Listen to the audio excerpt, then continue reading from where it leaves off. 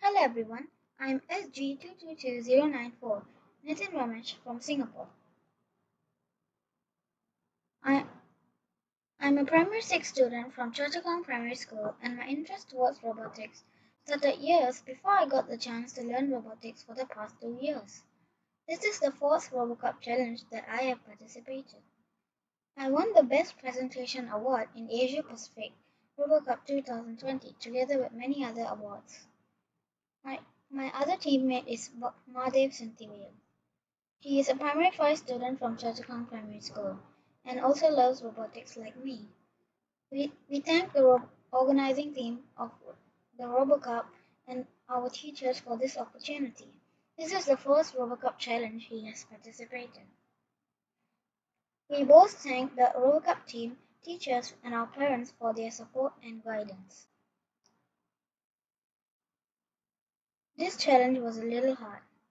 The color sensors were not working properly and I had to use infrared sensors for everything. For example, the robot does not sense the color to turn here. It is simply using the IR sensors. Sorry that the video lags a lot. I shall play it again.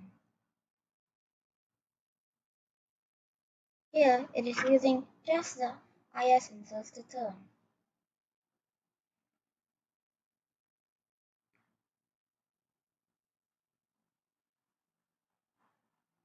Here it is also using just the IR sensors to turn.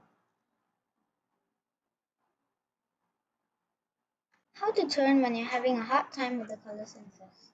When you want to detect the color, you have to pause it and then see the color combination of red, green, and blue.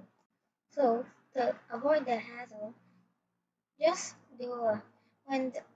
arrange it that when the 6 IR sensors, 3 of them detect white, just turn right or left or wherever you want your robot to go. This is how it looks like if you want your robot to go right.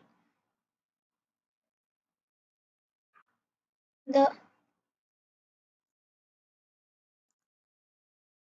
are 3 white for R1, R2, and R3, which means that the line is like this, straight, and then there's a curve at the right.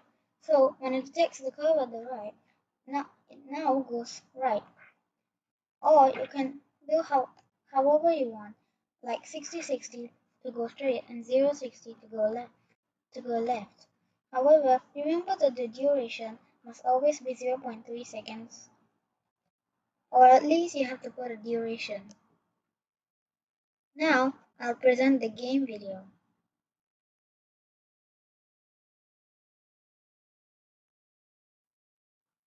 Sorry that it's laggy.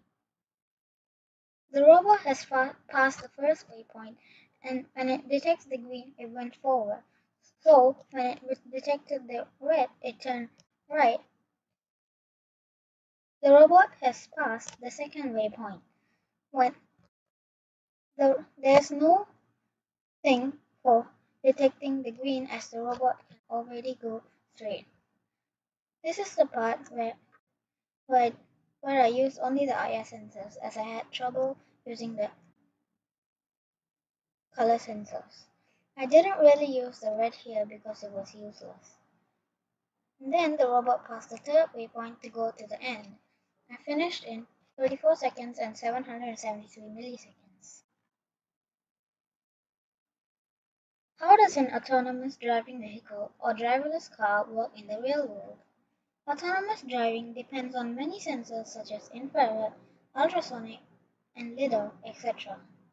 These machines can sense the surroundings better to work better. This is how it works. A robot first senses, then according to the algorithm, it does.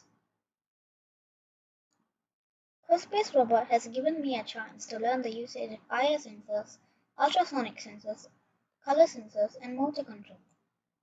I have gained the knowledge of programming the autonomous vehicle to follow the track and finish in the fastest possible time. I am most interested in learning from CN2009.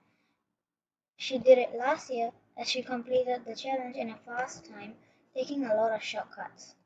I would like to learn from her the algorithms used for the sensors. I influenced my sister with my knowledge on robotics and artificial intelligence. My friends from my CCA have asked me on the algorithms and sensors.